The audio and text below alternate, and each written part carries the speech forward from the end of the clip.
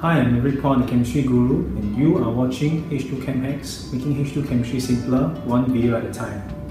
Hi, what we'll go through in this video is the factors affecting ID-ID interaction for non-polar molecules. Now we know that the interaction between non-polar species is our instantaneous dipole, induced dipole interaction. Now what are the factors affecting this ID-ID interaction? In general, there are two factors.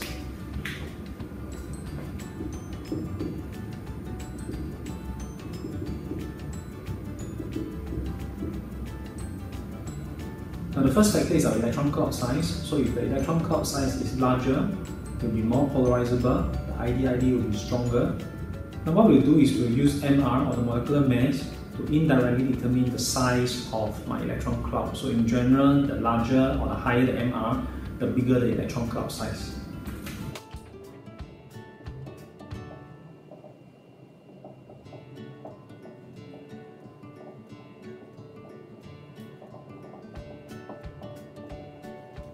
So basically that's what we mean when you have a larger MR, then you have a bigger and more polarizable electron cloud.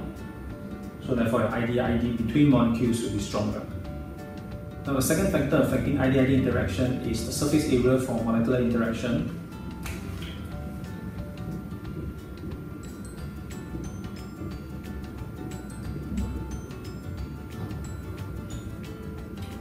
Now surface area is determined by the shape of your molecule. If in general the molecule is more spherical, then the surface area for molecular interaction between molecules will be smaller, so therefore the ID-ID interaction will be weaker.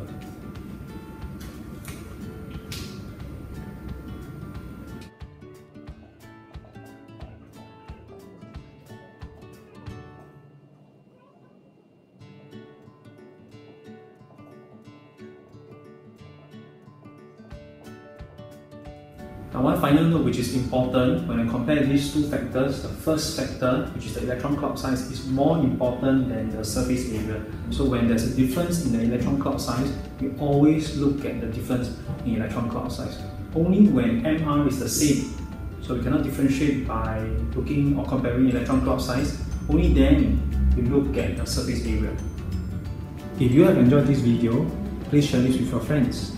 To learn more about H2 chemistry, please subscribe to my YouTube channel, follow me on Facebook, Instagram or Twitter. If you want to know more about my H2 chemistry classes at Nishan, please visit my website. Thank you for watching H2ChemHacks. I hope I've made H2 chemistry simple for you. I'll see you next time.